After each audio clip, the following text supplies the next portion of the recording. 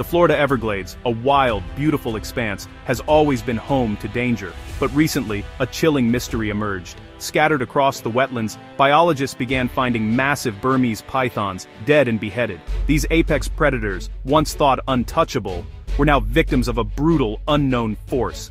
The bodies were left behind, heads missing, the wounds ragged and violent, not the work of human hunters. What could possibly decapitate a full-grown python? The discoveries kept coming, each one deepening the mystery. Pythons, with few natural enemies in Florida, were suddenly being hunted. Theories swirled. Alligators, panthers, or something else. Alligators dismember prey with a death roll, but these kills were different, clean, calculated. Panthers are rare, unlikely to account for so many kills. With every new headless python, the question grew louder. What native force was fighting back against the invaders? The Everglades had a new, shadowy predator, and scientists were determined to uncover its identity. To understand the mystery, you need to know how Burmese pythons became Everglades giants. Originally from Southeast Asia, these snakes arrived via the exotic pet trade. Cute as hatchlings, they grew into massive, unmanageable adults, many released into the wild by overwhelmed owners. The Everglades proved a perfect home, warm, wet, and full of prey. With no natural predators, the python population exploded, devastating native mammals. Raccoons, opossums, and rabbits vanished from core python territory. The ecosystem's balance was shattered as pythons outcompeted native predators. Florida launched hunting programs and research, but the snakes proved elusive and resilient. Finding and removing them is a monumental task. That's why the emergence of a natural predator, something targeting these invaders, was electrifying for conservationists. Could nature itself be fighting back? As the body count rose, a sense of urgency swept through the Florida Everglades. The mysterious deaths sent shockwaves through the scientific community, raising alarm bells among conservationists and wildlife experts alike. Scientists mobilized to solve the mystery, assembling teams with diverse expertise, ecologists, field biologists, and forensic specialists, all determined to uncover the truth behind the killings. Teams from the Conservancy of Southwest Florida began documenting every kill site, meticulously recording details and searching for even the smallest clues that might reveal the predator's identity. Bite marks, tracks, and the way carcasses were left behind all pointed to a cunning predator, one that was both elusive and highly skilled at covering its tracks. Many python bodies were partially buried, a behavior called caching, typical of feline hunters, suggesting a calculated and practiced killer at work. That narrowed the suspects. Florida panther or bobcat. Both are stealthy, both are powerful, but only one could be responsible for such bold attacks. Panthers are rare, their territories vast, and their movements almost ghost-like through the dense Everglades wilderness. Bobcats are smaller. Could one really kill a giant python? The idea seemed almost unbelievable, yet the evidence hinted at the impossible. The evidence was tantalizing, but speculation wasn't enough. The scientific method demanded hard proof, not just educated guesses. Researchers needed proof, footage of the killer in action, something irrefutable that could finally solve the mystery. The challenge: these events happened deep in the wild, far from human eyes, in places where few dared to venture. Scientists raced to find a fresh kill and set up surveillance before the predator returned, hoping to catch the elusive hunter in the act. It was a wildlife detective story, blending old-school tracking skills with cutting-edge technology as the team pieced together the puzzle. The stage was set for a breakthrough, and anticipation hung thick in the humid air. The hunt for the Everglades phantom killer was on, and the next discovery could change everything we thought we knew about these wild lands. The breakthrough came with a python named Loki, a scout snake tracked by scientists via radio transmitter. Loki was no ordinary python. He was part of a bold experiment to use the snakes themselves as tools in the fight against their own invasion. By following Loki's movements, researchers hoped to uncover the secret lives of these elusive predators and gain the upper hand in the battle for the Everglades. Loki had led researchers to countless python nests, helping control the population. Each nest he revealed meant dozens of eggs removed from the ecosystem, slowing the relentless spread of these invasive giants. For months, Loki's trail was a lifeline for the team, offering rare glimpses into the hidden world of the pythons. One day, Loki's signal went still. The sudden silence was alarming.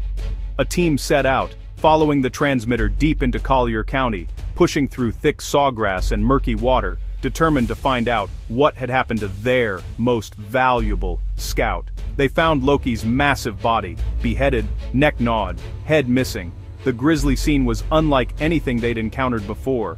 The scene was fresh, the body partially covered with vegetation. A classic sign of caching. It was clear that whatever had killed Loki intended to return. Claw marks in the hide confirmed a violent struggle with a sharp-clawed predator. The evidence pointed to a powerful animal, one capable of taking down a full-grown python. For the first time, researchers had a fresh kill and a perfect opportunity.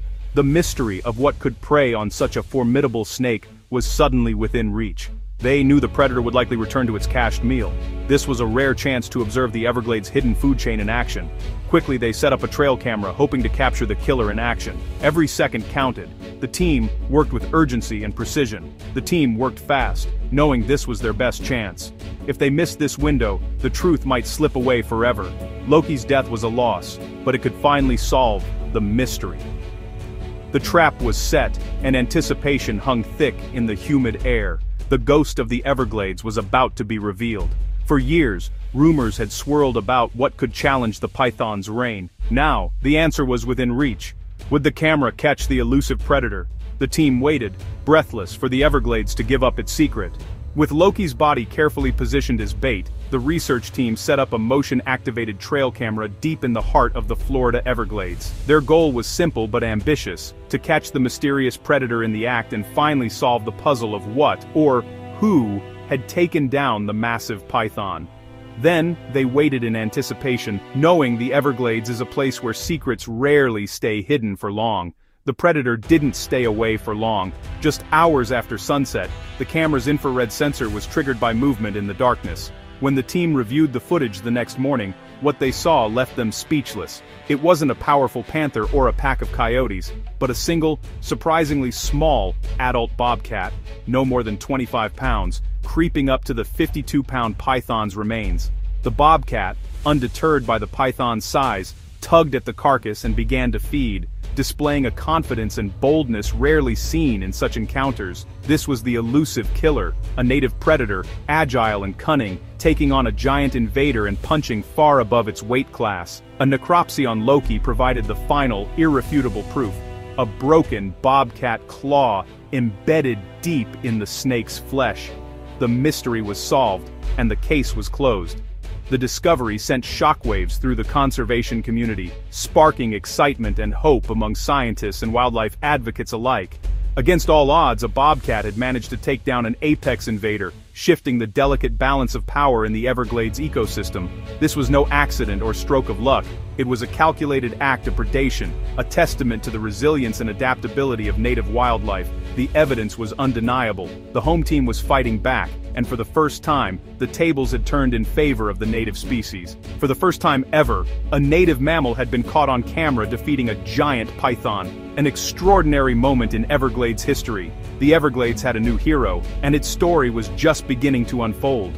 The bobcat's victory was more than a wildlife oddity. It was a turning point. For years, pythons seemed unstoppable, with no natural enemies. Now, a native predator had learned to hunt them. This act of defiance showed the Everglades' resilience. Nature was adapting, fighting back against the invaders.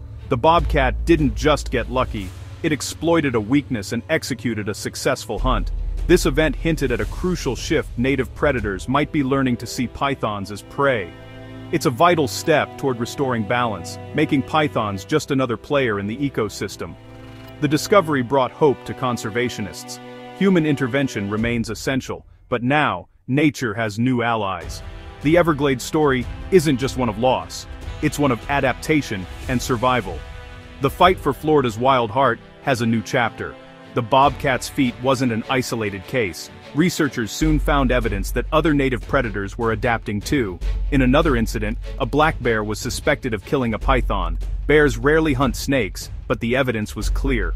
Cold snaps make pythons sluggish, giving mammals like bobcats and bears an advantage. This suggests a broader behavioral shift. Native predators are learning to hunt the invaders. Young bobcats may even learn python hunting from their mothers. Alligators, too, have been seen battling pythons, sometimes with deadly results. The Everglades' native animals are refusing to be driven out, the bobcat stands as a symbol for all the wild defenders reclaiming their home.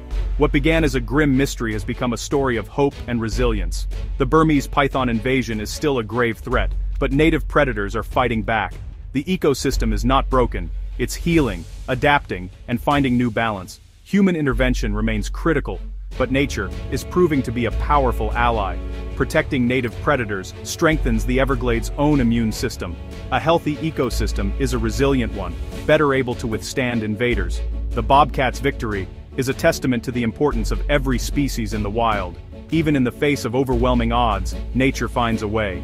The Everglades defenders are scoring victories, one bloody encounter at a time. This is a new chapter for Florida's wild heart, a glimmer of a wilder, more resilient future. The battle isn't over, but hope is alive in the river of grass. The Everglades story is far from finished.